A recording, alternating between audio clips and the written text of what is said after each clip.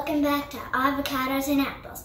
In today's video, I'll be making delicious, easy vegetarian slow cooker dish. And it's called Mexican Quinoa Casserole. We're gonna put the recipe on the screen and all of the ingredients, so I'll just explain the ingredients as I go. So first, I pre-cut some onion. We're gonna cut some peppers. So let's start cutting it.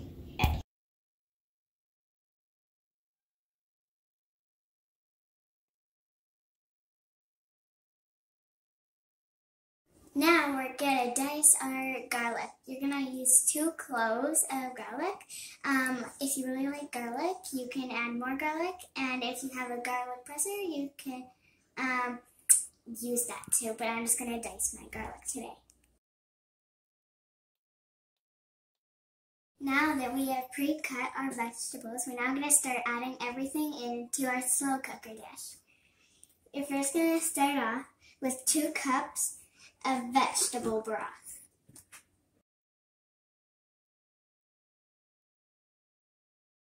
Now we're going to add in 1 cup of uncooked quinoa.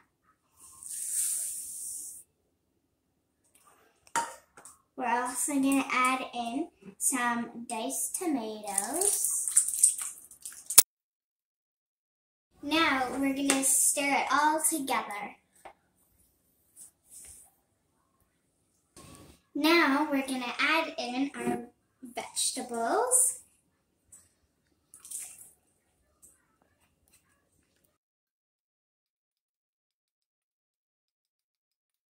Then we're going to add in our strained and drained black beans.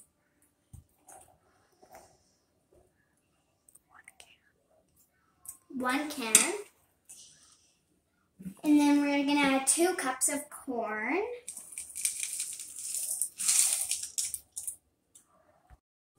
Now we're going to stir it all together.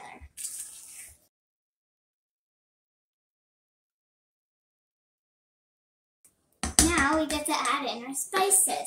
You're going to add half a teaspoon of red pepper flakes.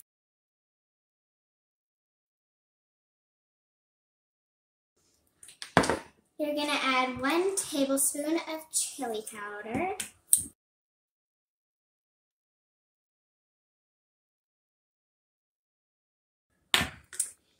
You're going to add 1 teaspoon of pepper.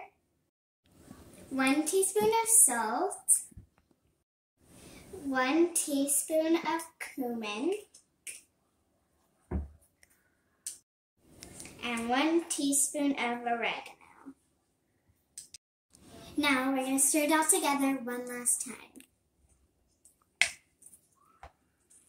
Now that everything's in there, we are going to turn on our slow cooker to high for 2.5 to 3 hours, depending on your kind of slow cooker. See you then. Okay, now that everything is all mixed together and it has been cooking for a while, we're now going to add in our cheese. You can shred some cheese or you can use like packaged cheese. I'm using Mexican packaged cheese. And then after we've added in our cheese, we're going to let it sit for another 10 minutes for the cheese to melt.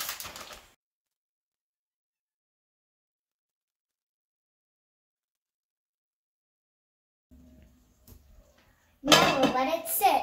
Don't forget to give this video a subscribe and a like if you like this video. Stay safe and healthy. Bye!